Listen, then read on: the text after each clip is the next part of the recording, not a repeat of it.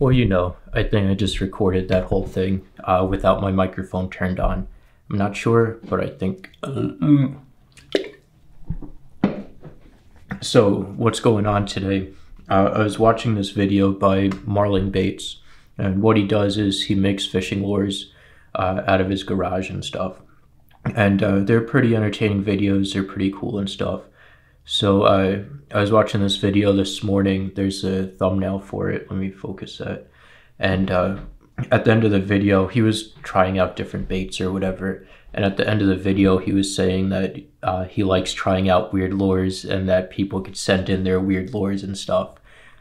So I'm going to make some lures today and see what happens and send them in to him. Like, I'm not a lure maker or anything, but I don't know, this sounds like a fun thing to do. So hopefully this doesn't get too expensive, and I have a feeling all these lures are gonna fail. But yeah, let's just do it because it's fun. And yeah, so I'm gonna start by drawing out what I'm gonna, like, some ideas that I had in the shower this morning, and then make a list of what I need to buy and go to the store and buy it. So the first one is going to be just, well, I was thinking of doing like a round ball with a ton of hooks coming out of it on like every side, like that, and then having a loop here.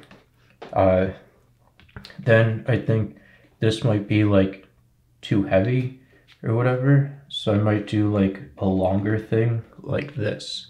And then maybe instead of it being completely round, I can do like this is a side profile, and then maybe that's like the top profile, so it's kind of flatter.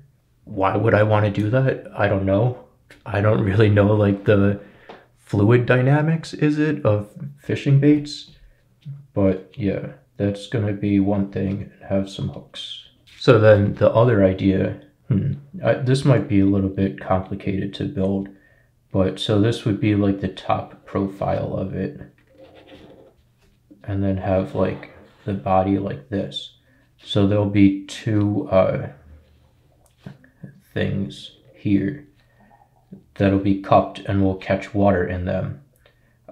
So then I think I'm gonna drill holes in here so that water can pass through, and have it like kind of angled like a funnel like this, like cupped out like that, and have a hole here. And I don't know, I guess we can put a hook like on the underside right there, and then a hook on the end. I don't know. Oh yeah, I could use like the treble hooks things that he uses too, and just have them on the bottom of the body. That's another idea. Like that. Alright, the next idea that I had, so this will be like the side profile of it. Maybe I'll move over a little bit. So it'll be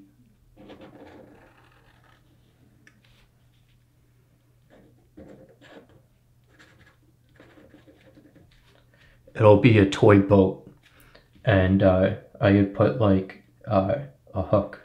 I guess I could do the treble hooks here as well, but I was also thinking maybe just putting one hook in back here like this. So then to expand on this idea, there's people with their trolling motors when they're like, let me turn this camera on me. So there's people with like, oh, this is all my car stuff and whatever. I do have things to make stuff, I just don't make stuff. But so there's people when they're fishing in their trolling motors, they'll cast out behind their boat and then let the momentum of the boat propel their lure through the water or whatever. So I think I have an idea with that, and that's to have a second fishing line coming off the back of the boat, and have maybe like the little spinner bait thing like this. I don't know what they're called, but this like fishing blade, or this blade spins around this hook, and I don't know, I've used them as a kid for trout fishing and stuff. So I'll show you what I'm talking about. But I think these are the three ideas that I'm gonna go with. I also had another idea, because I don't know what I'm gonna make these out of yet. I was thinking, like, if I get clay at the store and then coat that clay in polyurethane to make it waterproof. I was also thinking Play-Doh too, but then that's gonna be like really heavy. So if I have like a really heavy clay lure like this, I was thinking about doing like a reverse, because what he does, he has like balsa wood lures, and then he adds lead weight into them to get them to sink. I was thinking I could do a heavy lure made out of clay or Play-Doh or whatever, and then instead of putting lead into a light bait to make it sink, I can put helium into a heavy bait to make it float. So then I was thinking, oh, I can just attach a balloon to the heavy lure and then that'll make it float. That's not really going to ship well in the mail. I don't want to make him go out to fill up a helium balloon to test out a lure. Oh, I guess I could use a bobber too. I have no idea how that's going to work. But I was also thinking, what was I thinking? I don't know. I don't remember what else I was thinking. But then as far as like getting this to weigh less, oh, I was thinking somehow being able to fill the lure with helium, but I don't think that's really going to be possible unless I have like a small balloon or something filled with helium that I make the lure around, that I put clay around. That's dumb. So I think, like, I don't know where to get balsa wood. I can go to Home Depot and get wood, but then I have to saw stuff and there's going to be sawdust all over, and that seems like a pain in the butt. So I'm wondering if I can get like, you know, like the foam that people stick fake flowers into, the green foam. I wonder if I can make a lure out of that and then coat that with like super glue, baking soda, polyurethane, whatever, to make it waterproof. That'd be that will definitely float, but will it float too much? Will I need to get lead to make it sink? And I could just like drill out and put, I don't need a lead pot to melt lead like he does and whatever. Why am I doing, like, you need different camera angles and stuff to be entertaining. Yeah, and so I don't need a lead pot. I can just get lead shot, like the split weights or whatever that you put on fishing line, and I can put those into the lure and then fill that up with baking soda and super glue. So yeah, I'm gonna make a list right now and go to the store. Oh my god, I just realized I have to paint these too. Maybe we'll paint them tomorrow. Alright, here's my list of stuff. I'm probably missing a lot of things, but whatever. Yeah, so let's go to the store and get this done. So I don't get why the Field and Stream store has 2 spots reserved for expecting mothers. Like, for one, I don't really see expecting mothers out in the wild all that often at all. And for 2, why would they be going to the Field and Stream store? So how much do you think all this stuff costs? A couple hooks, some treble hooks, some weights, some swivel things. Yeah, $24.75. I can get all this stuff cheaper too from if I buy in bulk or from other stores like online, but I don't have time to do that. Alright, Home Depot, 2 things of super glue, a little brush, and a little thing of polyurethane. I didn't know if I was supposed to use oil-based or water-based. I think water-based means that it will dissolve in the water or whatever, so I got oil-based. But $15.79. And at Michael's, I got some glitter, some rhinestones for eyeballs, and some balsa wood. I don't know how I'm gonna carve this. I'm gonna cut this and glue it together, I know that much, but I don't know, maybe hopefully a razor blade will work, or I can get a drill bit or Dremel bit for my drill. But yeah, $20, where is it? $20.63. Alright, so I couldn't find a toy boat at Walmart, so I might just order one online. It seems like a real hassle to make a boat out of wood. I'm kind of realizing how much deep I'm getting myself into with all this. But yeah, so I just bought like some knockoff Dremel bits and some wood glue for $16.60. Alright, so I guess the first thing I have to do is, I don't know, I guess I should make a list to order things of how I should do them, but that seems like I kind of just want to wing it. So what I'm going to do is just draw out the shape so that I know what size to cut these boards to, and then I can glue the boards together. Alright, so these are the two designs that I came up with. This is going to have like a popper mouth thing in it, and that's going to be the size, and there's going to be, I guess, anywhere from 6 to 12 hooks in it. I don't know yet.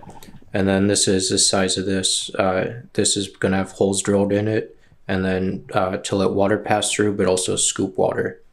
And maybe some weight in the front of it. All right, so what I'm gonna do is do 2 like this and do 6 layers and see how well that goes. This probably looks really upside down to you guys.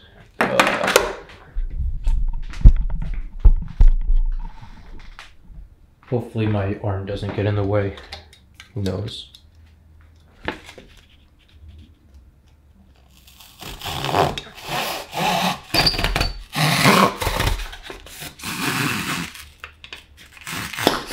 Well, that's really easy to cut.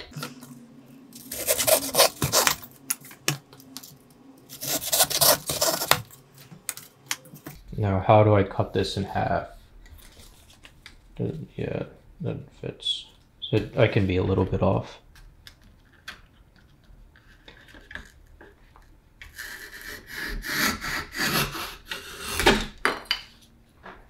Don't really want to cut up my kitchen table either, but if it happens, it happens.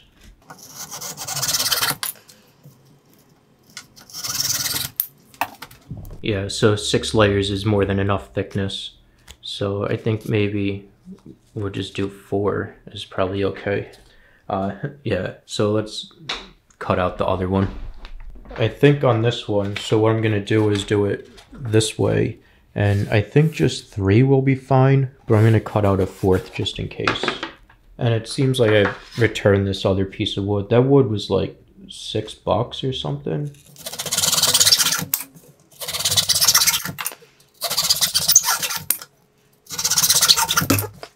Yeah, I don't know. I think 3 is probably fine, but we'll see.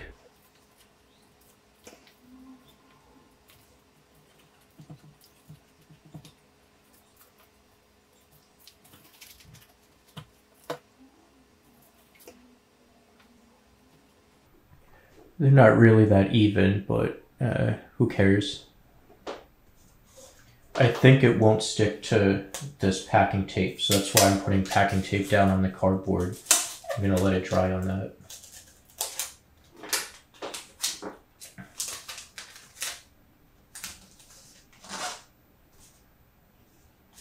And yeah, I decided I'm gonna use 4 on this.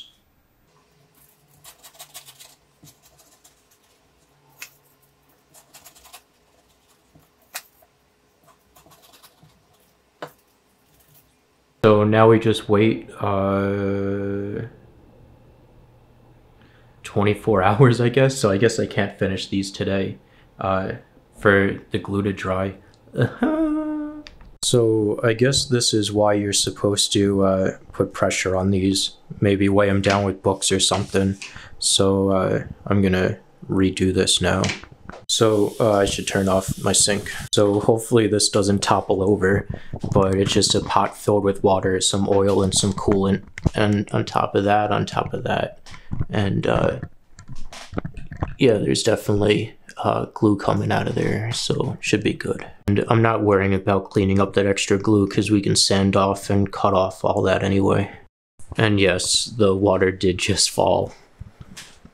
Though not as bad as I would have thought. I did have my camera sitting on the table too, but I had the forethought to move it before letting the water sit here and everything. So this camera didn't get ruined. I think this might be waterproof anyway. Now they sit in my kitchen sink, just in case it happens again.